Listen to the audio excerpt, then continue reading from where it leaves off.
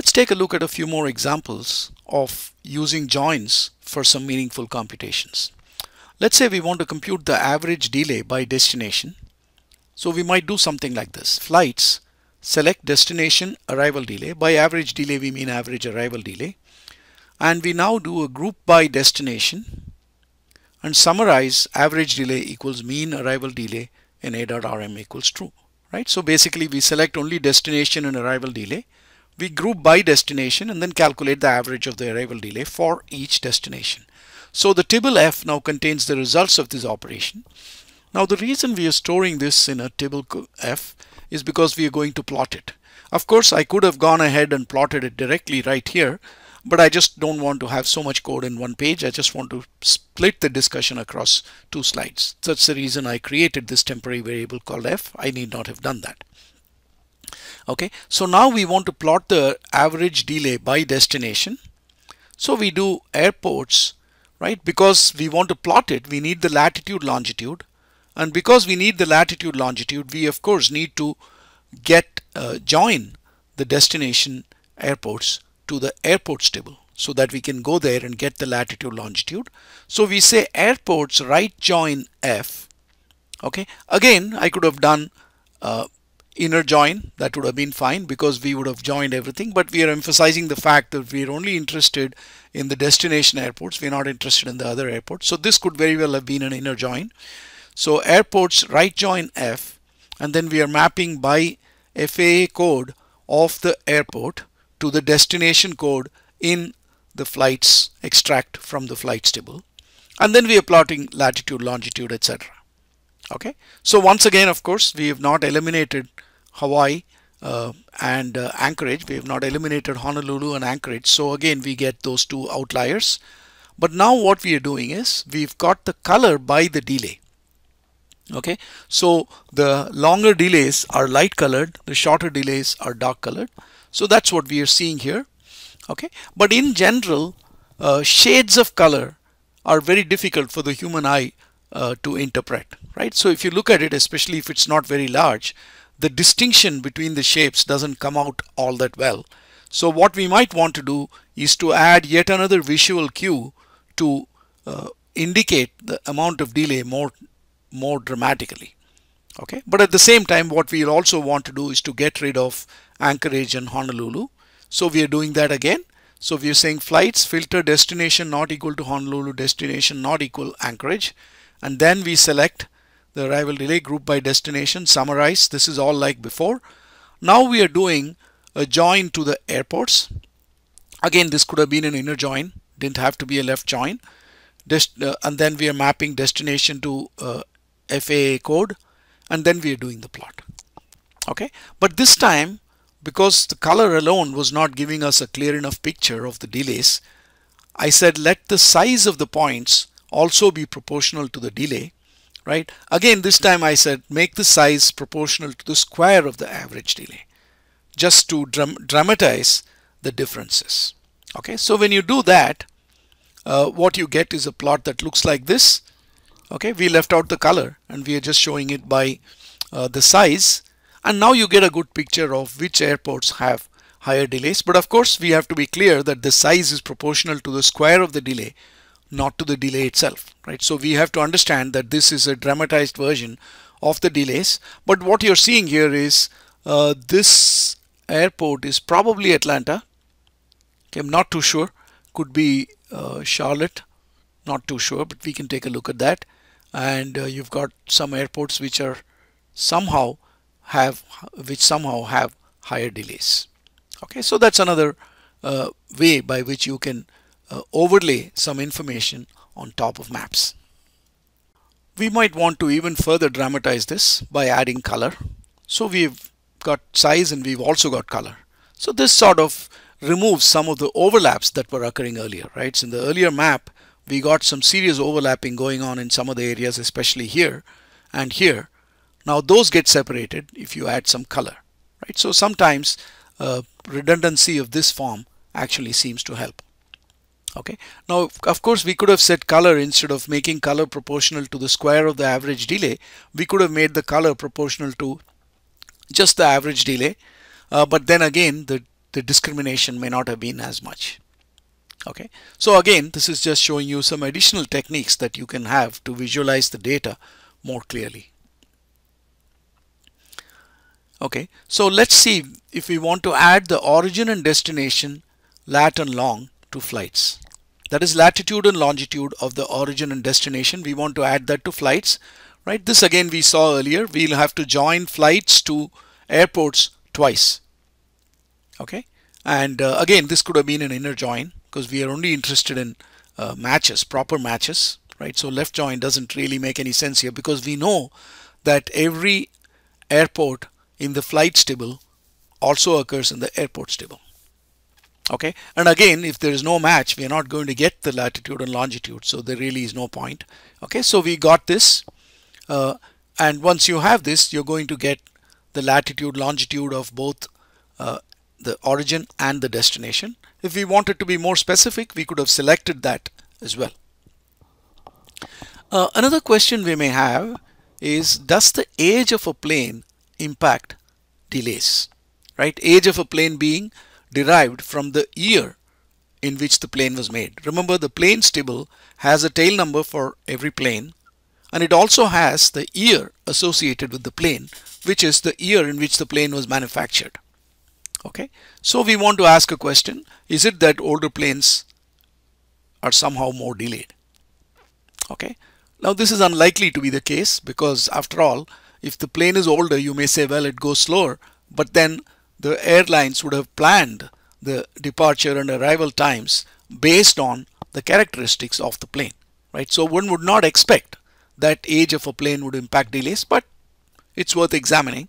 Again, just to illustrate joins, because the age of the plane we're going to get from the plane's table, and of course the flight information, the delay information is in the flights table. So this is a good example of joining, right? So we can say flights, and then of course we're going to filter the flights to only those flights which were not cancelled, and this time I'm treating cancelled as there is no arrival delay. That is, arrival delay is NA. Okay, now of course that could be the case if people simply forgot to enter the arrival delay, but we know from our data that when arrival delay is NA, departure delay is also NA. So selecting not east.NA arrival delay is good enough for us to find flights which were not cancelled. Once again, we are grouping by the tail num, right? Because we want to talk about age of a plane. That means we want to group the data by tail num, which is the individual aircraft, and then calculate the average delay for that particular aircraft.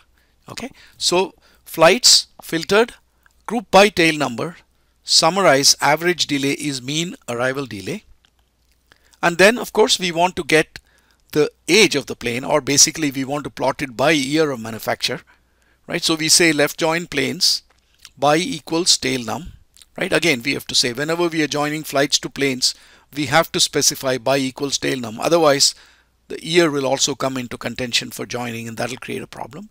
And then we plot year on the x-axis and average delay on the y-axis. The average delay is what we calculated here, right? So if you do that, you find the plot looks like this, right? So pretty much the smooth line is just completely straight almost.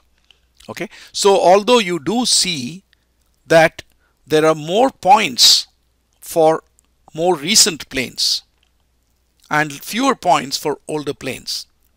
Now what does that mean?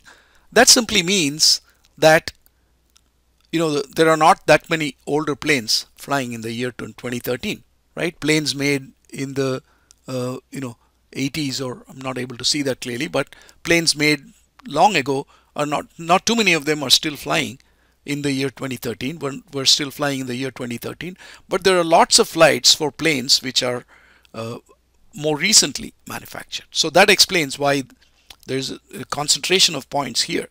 But if you look at the smooth line, you're seeing the smooth line pretty much going straight, right? So the age of the plane, the older planes are all here, the more recent younger planes are here, but the average delay is not affected. Okay, of course more of the average delays are here.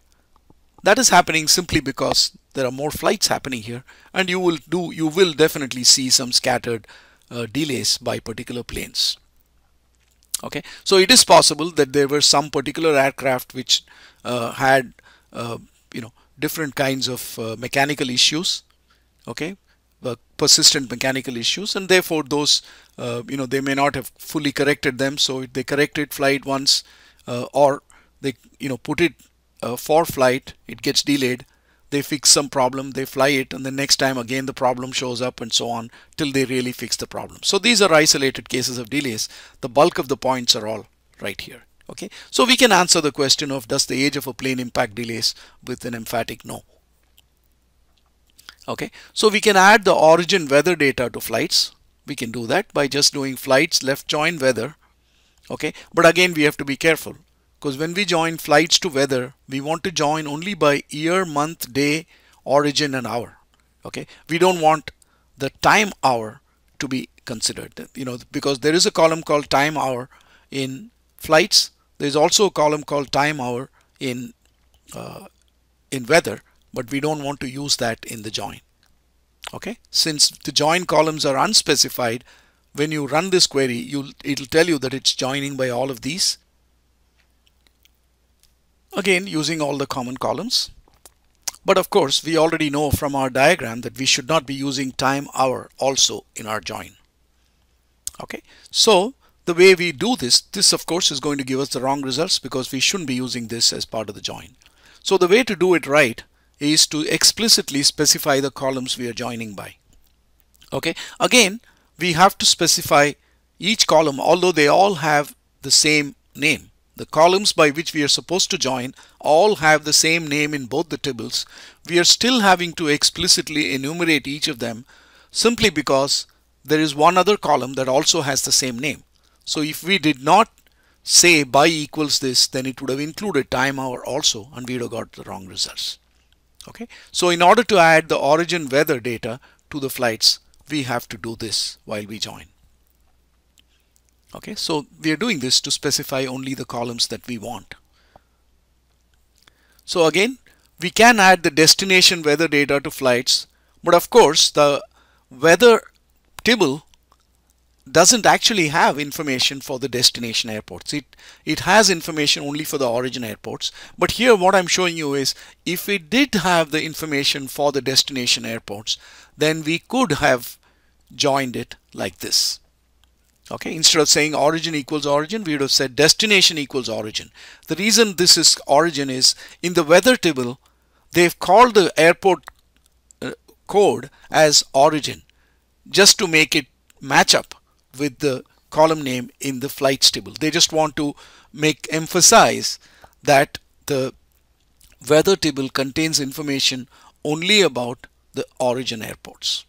Okay, so that's really why it is. So if we want to find it for destination airports, we would have had to say destination equals origin, but of course this will not produce any results, because the weather table doesn't have information for anything other than the three origin airports.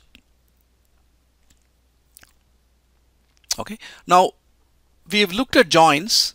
Now dplyr has these functions: inner join, left join, right join, and full join, which we have learned how to use so far. Now the traditional R without dplyr also had functions to perform all these operations. Okay, the main function was merge, and we could have done all of these with the merge function. Okay, it's just that the syntax here is a little more clean.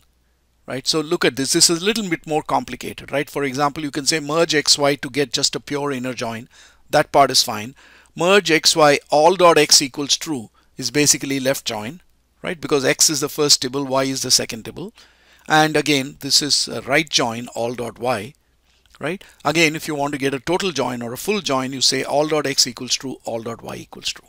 Okay, so this tends to be a little more verbose, and that is why we use the dplyr functions. And the dplyr functions also tend to be more efficient, a little more fast. Okay, so let's try and find the most popular destinations, okay, in terms of number of flights. So we are creating a table called top dest, flights, count, destination, sort equals true, right? Remember, count is the short form for group by dest, summarize, n equals n, open parent, close parent. Right? So count is a short form for counting the occurrences of a particular categorical variable. So here we are counting the destinations, and we're saying sort equals true to just arrange it in descending order of the count. And then we want only the top 10, so we say head 10, which means give me only the first 10 rows. Okay, and then if you print out top dest, you'll see that this is the result. Okay, so it turns out that Chicago, ORD is Chicago O'Hare, that has the maximum number of flights. Atlanta is the next, and so on and so on. Okay, so let's try to find the flights that go to the most popular destinations. That is, we want to filter the flights table such that we want to retain only the flights that go to those top 10 flights, top 10 destinations. Okay, so we can say flights filter dest in top dest $dest. Okay, top dest is just the table we calculated in the earlier slide, the head 10, the top 10 destinations, and we are just saying, of course, top dest is a table. One of the columns is dest, so we are taking all the destinations in that particular table, and then we are only filtering the flights by saying give me only those flights whose destination is in the top 10 destinations. Now this works well. In fact, what you're seeing here is that in some sense we are joining the flights table with the top dest table, right? Because we are using both of them. We are not using a join function, but we are involving both of those tables, right? So now what this takes us to is a scenario where we might want to find rows in a particular table that have a match in another table, or we might want to find rows in a table that do not have a match in the other table. Notice that the result of this is going to come only from the flights table because we are filtering the flights table, but another table is involved in the whole process. Okay, so to do these kinds of operations, there is a more general way and a more simple way to do this, and for that we will take a look at two other kinds of joins in the next lecture.